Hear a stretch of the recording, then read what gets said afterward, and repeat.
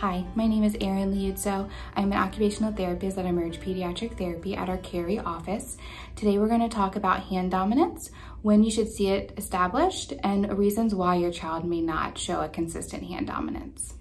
Hand dominance refers to a person's consistent choice of one hand rather than the other to complete a skilled task. It develops naturally through play, and hand preference begins to emerge between the ages of 2 to 4, and a more consistent hand dominance is established by the ages of 5 to 6. In some cases, hand dominance can develop as late as 8 or 9 years old. Someone who does not have a strongly specialized left or right hand may struggle to carry out fine motor tasks such as coloring, drawing, writing, and cutting. They may also have difficulties with activities that require using both hands together and crossing over midline. Two areas that could impact the development of hand dominance include hand strength and crossing over midline. If a child has weak hands, they fatigue faster during fine motor tasks. When one hand gets tired, they may switch over to the other hand.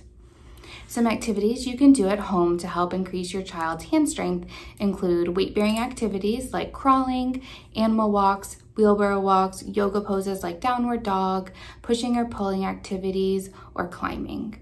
Some fine motor activities could also include tearing paper, Play-Doh, finding items in putty or clay, squeezing sponges, using spray bottles, or tongs and tweezers to pick up small items. So if hand dominance is not impacted by the child's hand strength, it could be impacted by their ability to cross over midline. This is the ability to use one hand to work on the opposite side of the body. Someone with an established hand dominance will stick with that hand even when they have to reach across their bodies for something or perform a task on the opposite side of their bodies.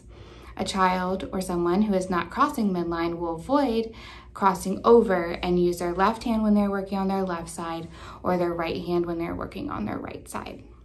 There are many ways to incorporate crossing midline into your child's daily activities.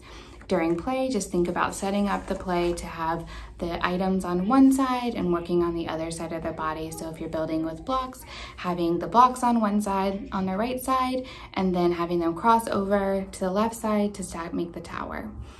You can use ball games, so sitting in a line and passing with two hands the ball over to the next person, or sitting back to back and having them turn their whole body to reach it behind them.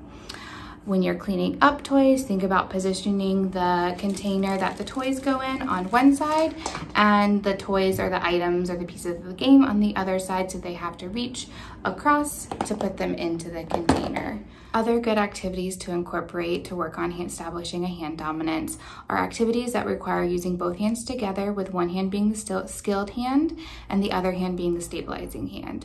So coloring, drawing, and writing, using scissors, lacing or stringing activities, pouring, stirring, or interlocking manipulatives.